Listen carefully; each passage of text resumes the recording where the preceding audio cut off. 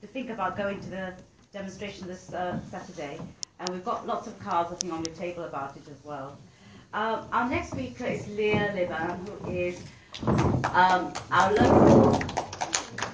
She is the executive of Jews for Justice, and she's also in our local PSC and was the chair of it.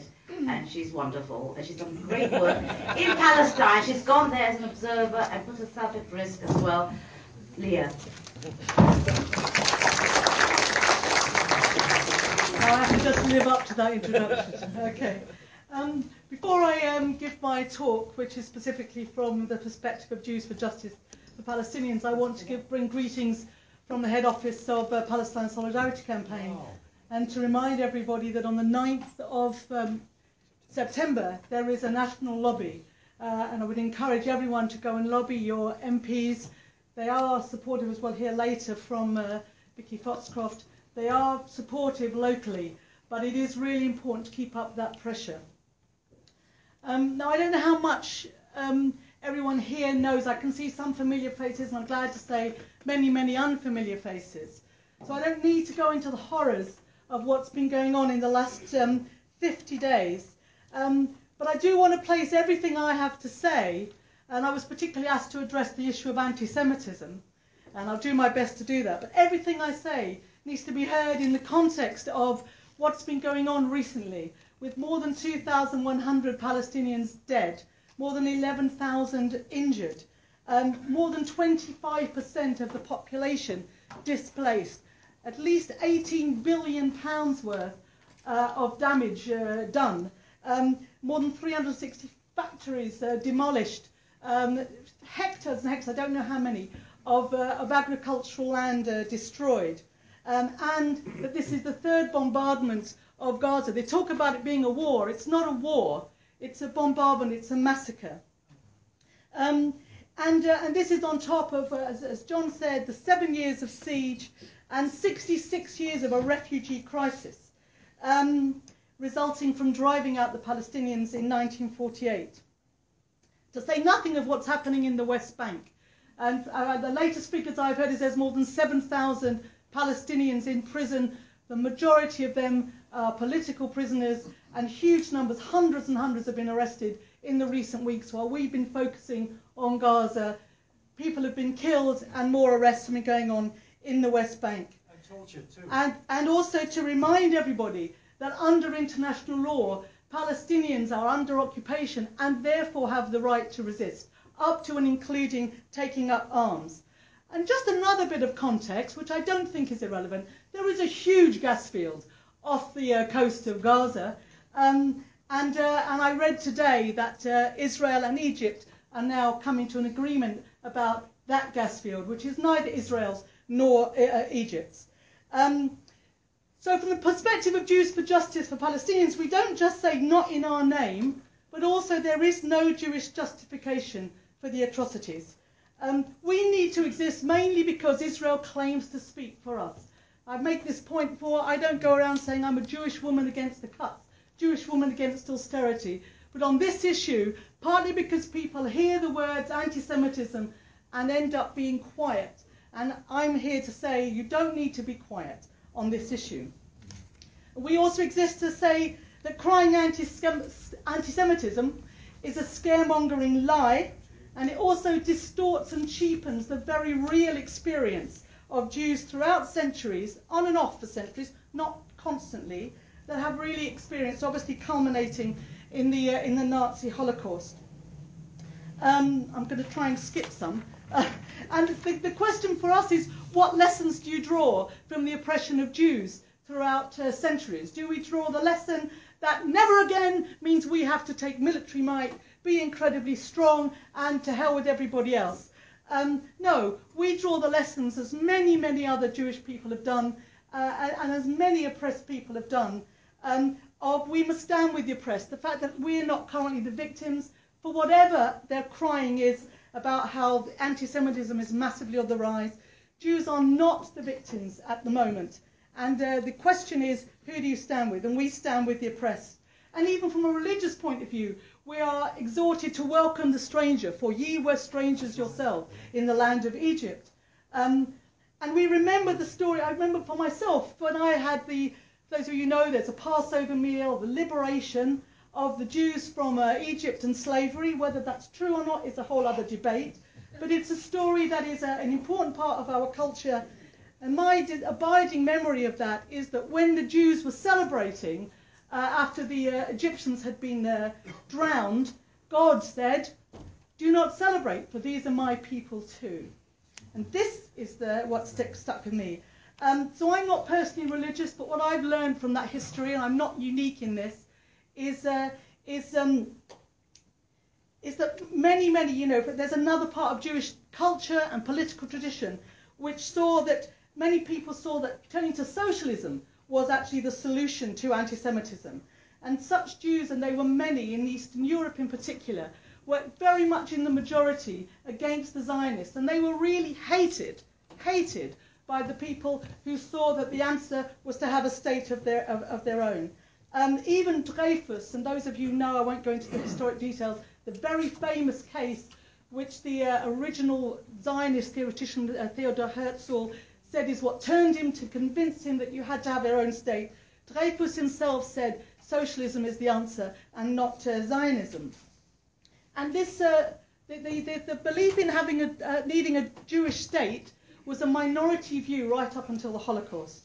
And even throughout the oppression, there were leaders in the Warsaw Ghetto, for example, who during and after said, no, Zionism is not the answer. And of course, we know many Jews were slaughtered in that terrible time, but they weren't the only ones. We don't hear enough about the Roma that were killed, about disabled people, about the gay men, about communists, Catholics, trade unionists, and also Soviet prisoners of war, who also found themselves in the death camps.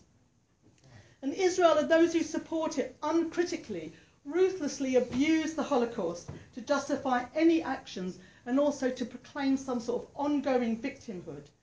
And the notion of a Jewish state as an answer is perhaps understandable. And there was a huge amount of understanding and compassion. So while I take completely what John was saying about the geopolitical reasons for the creation of the State of Israel, the reason it was seen as it was popular because there's a huge compassion throughout the world after those terrible things. But if you think about it, where is any logic in having a state that is Jewish and democratic?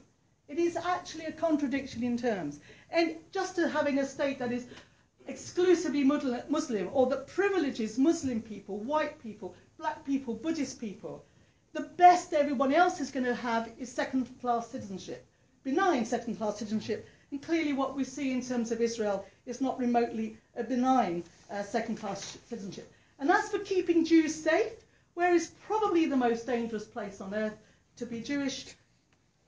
Anyway, and in terms of this misuse of the Holocaust, some of you may have seen that last week that 40 Holocaust survivors, people who've been in the camps or just escaped the camps, who've been on kinder transport and things like that, published a letter with outrage at the abuse of their experience. And it was also signed by children and grandchildren and other relatives. In all, about 350 people signed it.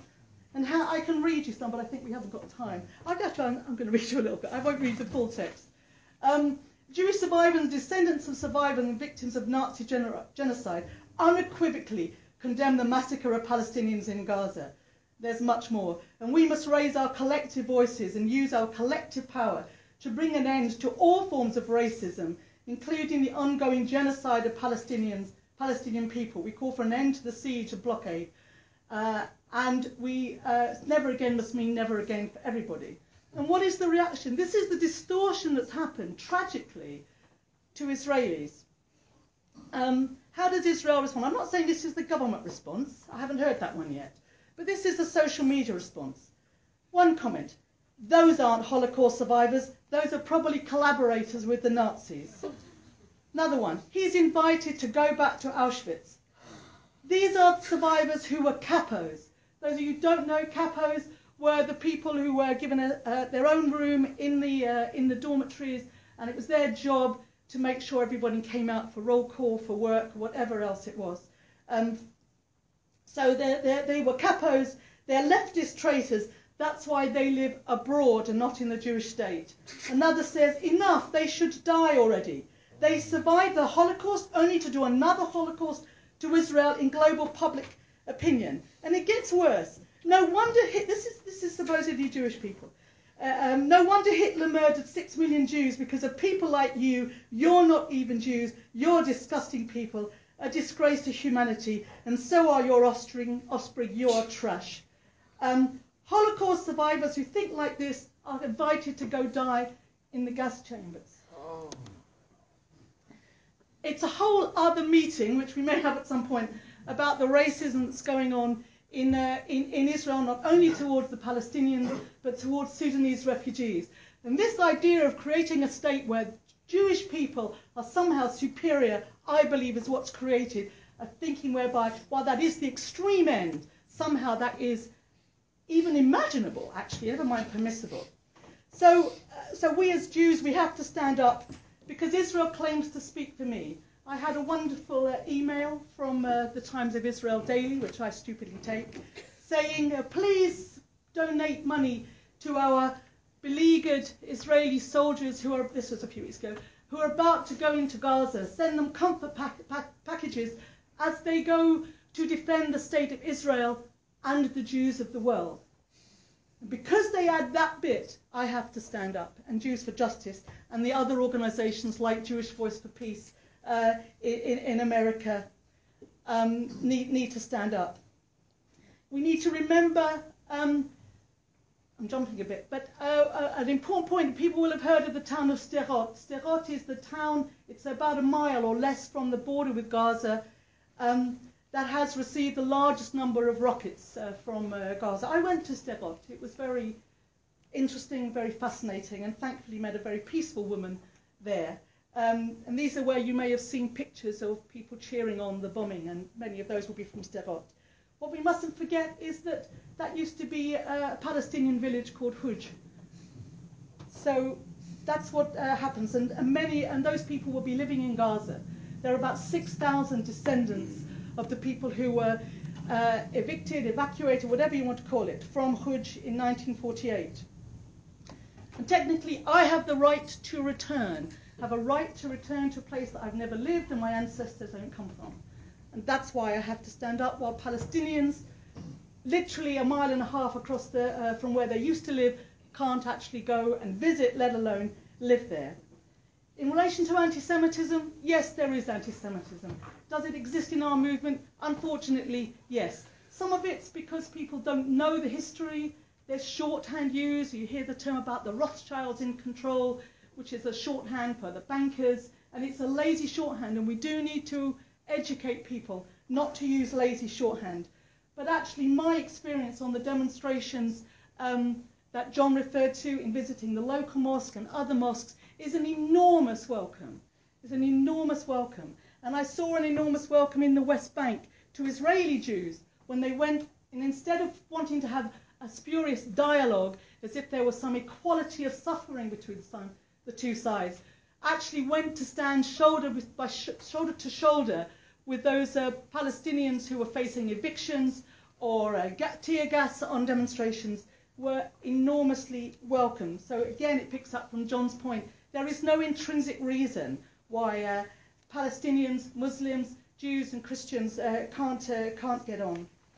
I'm aware that I've spoken rather a long time, and I am going to very quickly, but I'm going to just tell you one little story. About 10 days ago, I had the privilege of attending a meeting of the Jewish leadership, the Board of Deputies of British Jews. I got in. It's an interesting story, but the interesting thing is they called the meeting to discuss with the Jewish community how to protect and promote the interests of Israel at this critical time. The meeting was, as you probably can imagine, absolutely ghastly. But several things were interesting, relevant, and possibly hopeful. First of all, the hall wasn't full.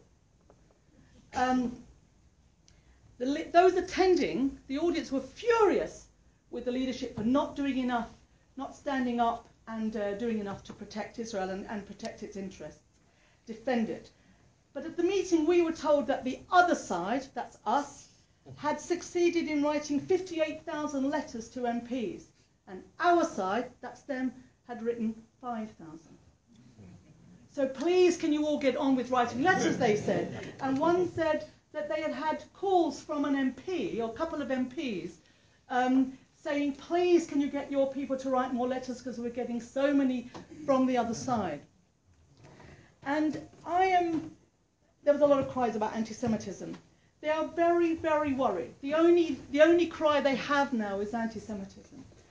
I just want to make one last point, which is we are really proud and happy to be part of this movement, but you don't need us.